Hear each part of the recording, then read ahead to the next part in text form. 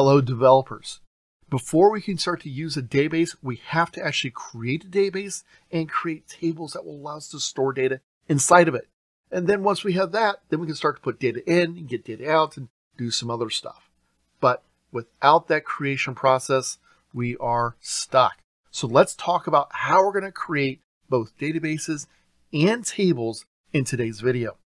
So let's go ahead and get started. Remember, we're going to use HeidiSQL, which is just a visual interface tool for allowing us to create different things. We can use it for a variety of different databases. We're going to use MySQL, and so we're going to show you how we're going to do that.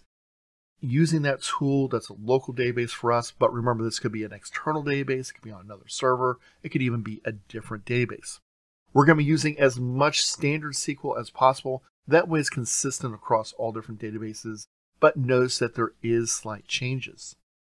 So over here inside of HeidiSQL, the first thing I'm going to do is create a database. And the create command is actually a SQL command. It's part of my DDL, or data definition language. It's how I describe and define information. So I'm going to come over here and say create.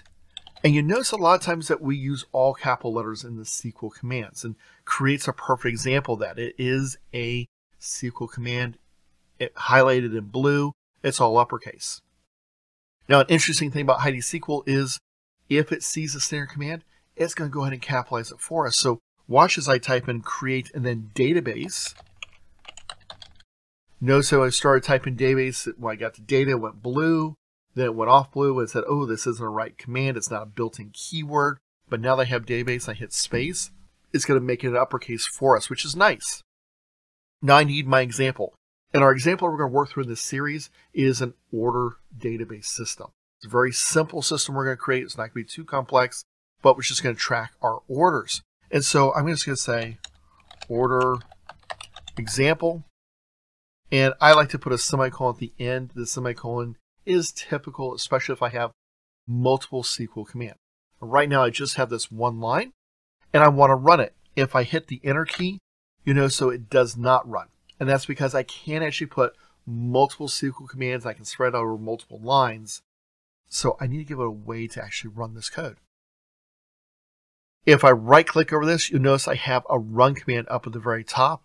I also have an icon, a little play icon that's blue instead of some other colors you might expect. But if I click on that, it will run what's inside my active query window. So if I click run, you're going to notice down at the bottom, I'm going to say create database order example. It's just what I put in there.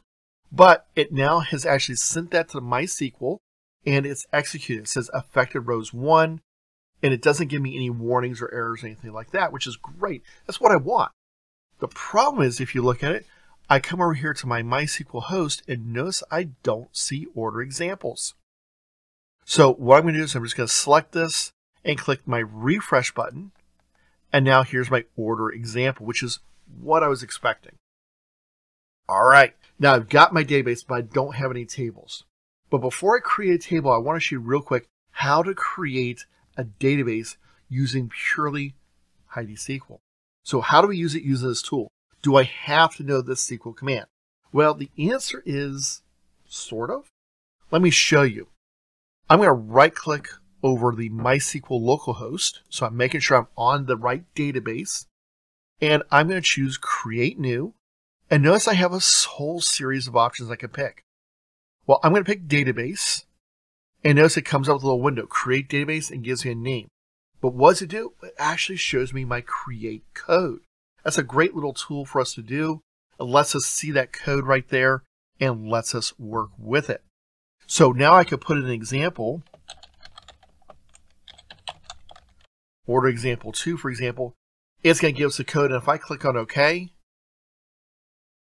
it goes in and creates it, and it does a refresh for me, which is a little nicer, but that's just a real simple thing. So that's how I go about creating a database inside of HeidiSQL. I can use my SQL command, or I can use the built-in interface for HeidiSQL, which is pretty nice. It's pretty easy no matter what. You might have noticed the collation. That's just how it's going to store text internally. That's for, do we want to handle different types of text, extend the languages and things like that. In this example, I always just kind of leave it blank. If you want to know more about that, or if you're going to need to use some extended UTF characters, you can look up how to do that on your own. So that's creating a database. In our next video, we're going to see how do we create the tables inside of that database, which is a very helpful and important part of this process as well. So stay tuned and be looking out for that video coming up next in this series.